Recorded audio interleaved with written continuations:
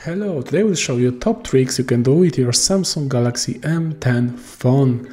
Let's start by unlocking the device by pressing the power key and swiping up.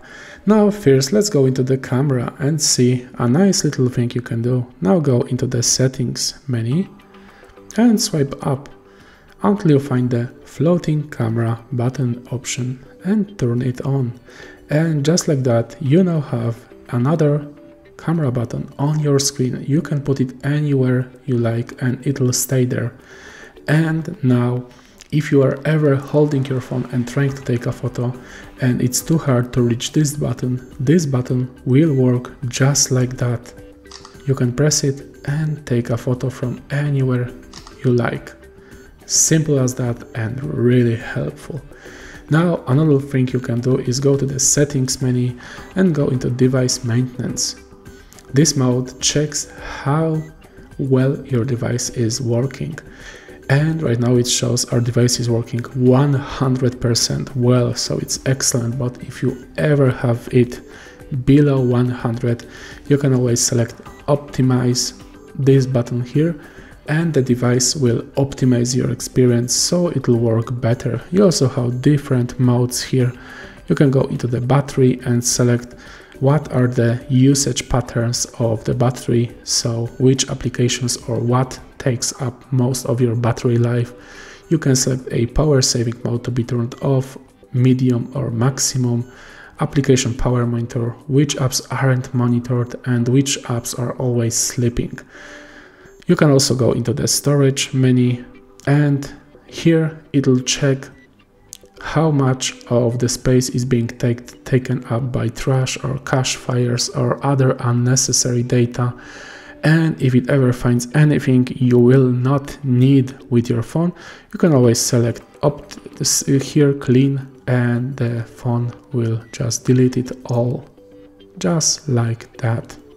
You can also go into the memory and here the phone will check what takes up most of your phone's memory, the one needed to run applications.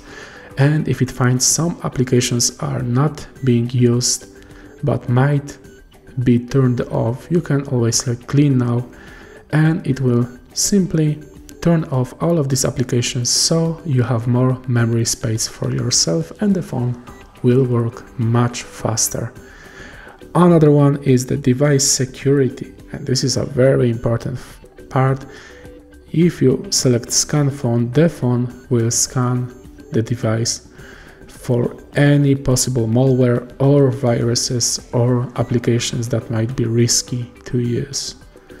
You can also see stuff like anti-malware, ultimate protection for a mobile life, the easier, safer way to access your digital world, all kinds of applications that let you keep and stay safe.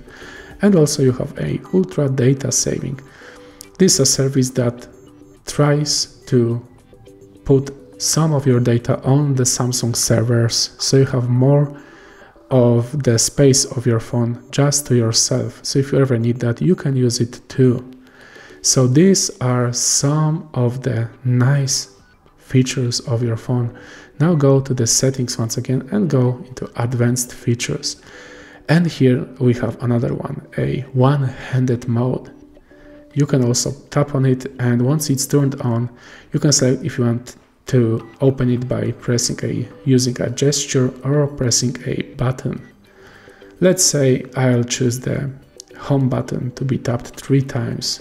And once you do that, and if you ever have problems using your phone to reach all the way here, for example, you can simply press the home button quickly 3 times and the window will, just like that, move to a smaller sized one and you can now easily access it. Of course, the phone works as always, it's simply in a smaller window. And if you ever want to go back to the big window, simply press anywhere in this open space.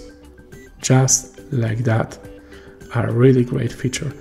Now let's go to the settings once again and advanced features and select multi-window. This allows you to split the screen when viewing something. So when you are viewing something and want another application to be open, you can simply press and hold this button and it will allow you to go into a multi-window mode. So as you can see, this application here stayed open. For example, I can put a YouTube video here, and for example, I can have another window open here. Some applications sadly can't be used with this, but the ones that can be, you can always select, for example, a camera. And as you can see, I have a settings menu up here to see, and the camera here. Or of course, I can browse the web and watch some YouTube video all at the same time. And if you ever want to leave this, you can always simply hold and press this button to go back. So I really hope you liked all of these nice tricks you can do with your Samsung Galaxy M10. And if you did, please leave a like and subscribe.